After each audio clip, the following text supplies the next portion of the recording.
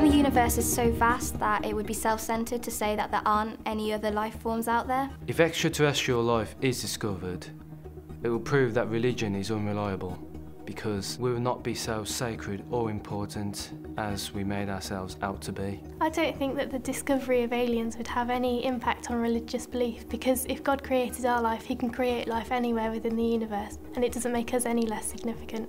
The discovery of extraterrestrial life would harm religion no more than the discovery of a new bacteria. If superior extraterrestrial life was found, this would show that humans aren't special. We're not the pinnacle of creation. We're just not that important. I want to believe there's aliens, and if an alien came down to me and said, I'm smarter than you, I'd say, okay mate, I agree with you, you're smarter than me, but I could also find you someone else on this earth that's smarter than me. When thinking about the universe, one can't help wondering whether there is life out there. As far as our solar system is concerned, the planets circling our sun, there might be some forms of very primitive life. We should have the answer to that quite soon as a result of planned space probes. But not intelligent life. No, if ET exists, it must be on a planet going around some other star. And there's no shortage of those. One of the fastest growing developments in modern day astronomy is the location of these planets. Several hundred have been found, and the tally increases weekly. Most of these extrasolar planets, or exoplanets, they'll not be habitable like most of the planets in the solar system. But the law of averages would say that there are out there many, many Earth-like planets. Planets where intelligent life could flourish. Which is not to say that it has. So, a big question is whether or not there is extraterrestrial intelligent life.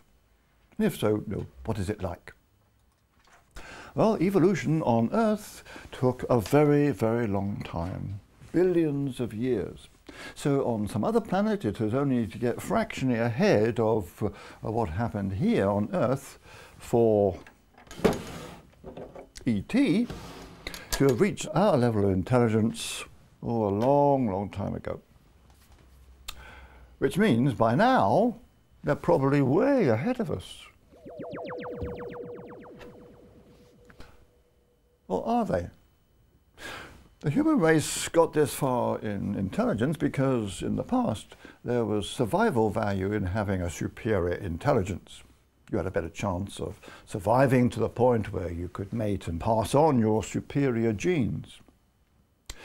But does that still apply today? You know, do the more intelligent people have more children than the less intelligent? If anything, I'd have thought it was the other way around. After all, the more intelligent you are, the better paid job you're likely to have, and statistics show that the higher your standard of living, the fewer children you're likely to have. And if that's true of us, perhaps it's also true of ET. On the other hand, when ET reached our stage of development, it would know all about DNA and genetic engineering. For all we know, they might be heavily into genetically engineering designer babies, designed to have superior intelligence. A case of directed evolution rather than evolution by natural selection. In which case, yes, they will be vastly superior to us. But then there is something else we need to take into account. When they reach our stage, they discover nuclear power. In a comparatively short time, they might blow themselves up. Perhaps that's the fate of all intelligent species throughout the cosmos.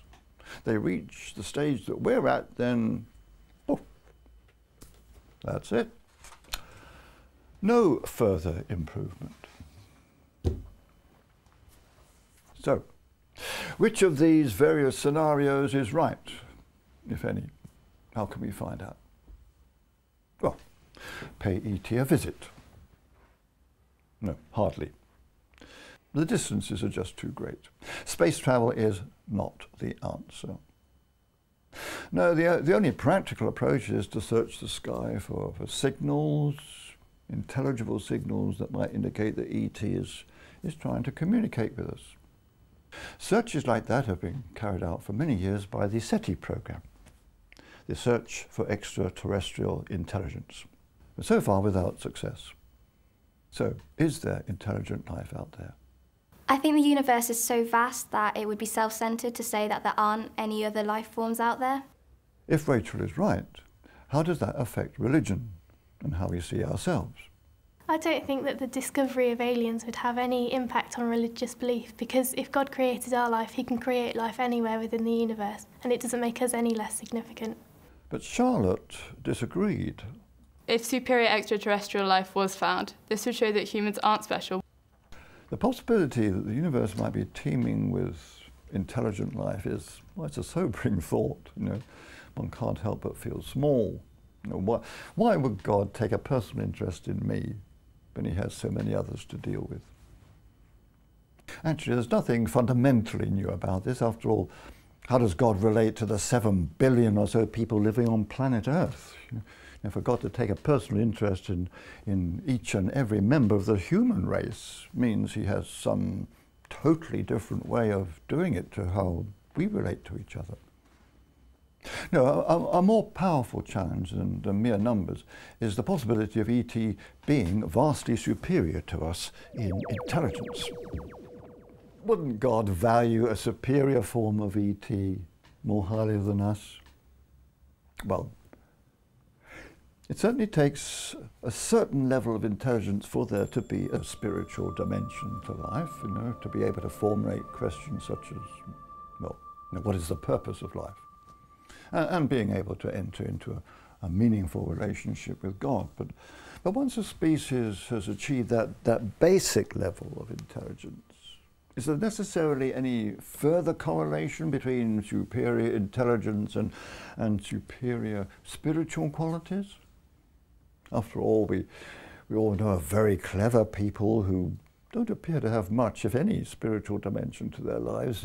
They're totally bound up seeking fame and fortune and celebrity and power to the exclusion of just about everything else. And at the opposite end of the spectrum, there are those who are not clever. They might have a low IQ, and yet they possess deep spiritual insights.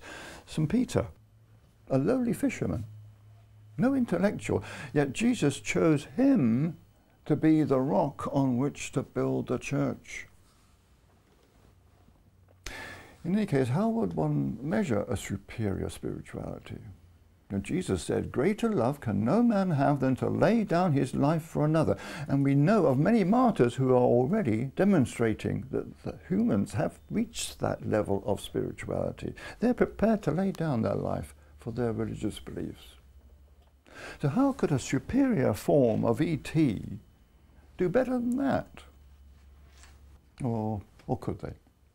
Is there a level of spirituality far in excess of anything achieved by the most devout human, a level that is inconceivable to us?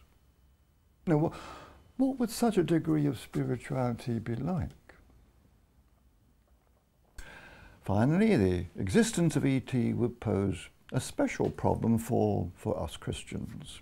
Christians hold that the eternal Son of God took on human form. He became Jesus in order to be our Saviour. But what possible relevance could the life of Jesus on planet Earth have for ET? They're not even going to know that he existed. Will they in fact need their own Saviour? No. If so, does the eternal Son of God come in different forms? A whole series of incarnations throughout the cosmos? And if you follow a different religion, well, will ET need specific ET adapted examples of your special people? Prophets, saviours, gurus, holy men. So in summary, what impact would the discovery of extraterrestrial intelligence have on religion? How would such a discovery alter your assessment of the importance, or otherwise, of us humans.